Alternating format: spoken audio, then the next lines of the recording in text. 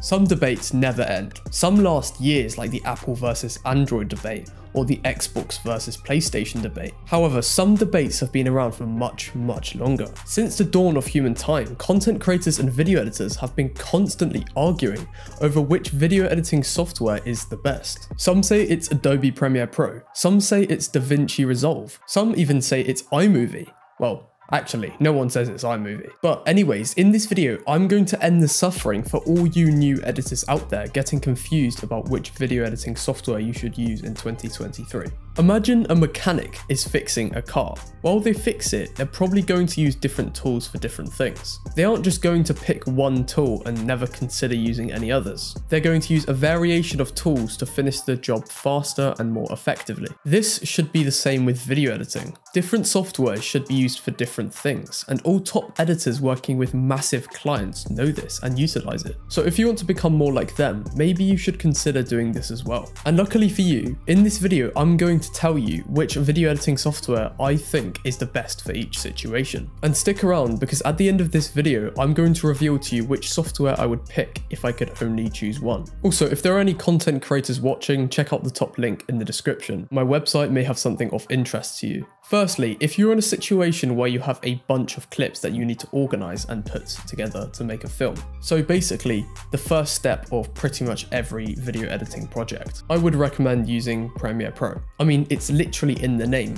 Premiere Pro. Premiere meaning the debut or the first time a film is shown. And in this case, Premiere meaning the first thing you use when you have to edit. You may be wondering, what about DaVinci Resolve or Vegas Pro? In my opinion, Vegas Pro just isn't the best software. I just think that there are much better options out there because Vegas doesn't have nearly as many effect controls or things to use as the other softwares on this list, like Premiere Pro, DaVinci Resolve, or After Effects. But that's just my opinion. And even though DaVinci Resolve is a really good software, I just think for this specific scenario, it's just not as good as Premiere Pro. But it does excel past Premiere Pro in other things, and that is what I will discuss later in this video. Also, if you're interested in getting into any high-level filming or editing where a client is going to expect you to turn up to an editing suite to edit there, the chances are that they are going to ask you to use Premiere Pro. It's just the default option in this industry. Now, let's just say you have edited your footage and created a video,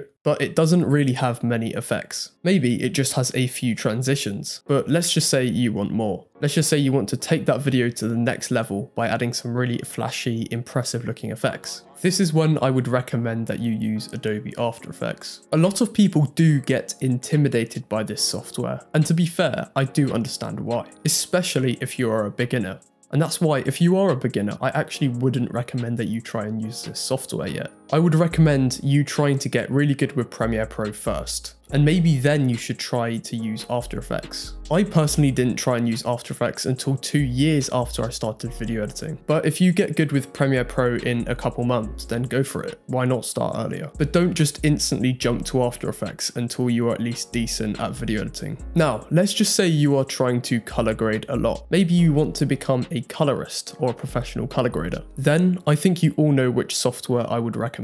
DaVinci Resolve is obviously the best option here. It just has so many more color grading options compared to the other video editing softwares out there. I mean, just look at this color grading panel. It almost looks daunting how many options there are. However, if I had to pick one video editing software to use for the rest of my video editing career, or if I was a beginner and I wanted to only use one software for the first few months, which one would I pick? Well, I personally would pick Premiere Pro. You can almost do anything in Premiere Pro, and pretty much everything is simplified down to a level that almost anyone can understand. Like, if you give a beginner some footage to edit, and you give them access to Premiere Pro and DaVinci Resolve, they are way more likely to finish the edit if they choose Premiere Pro. I mean, just look at these two softwares.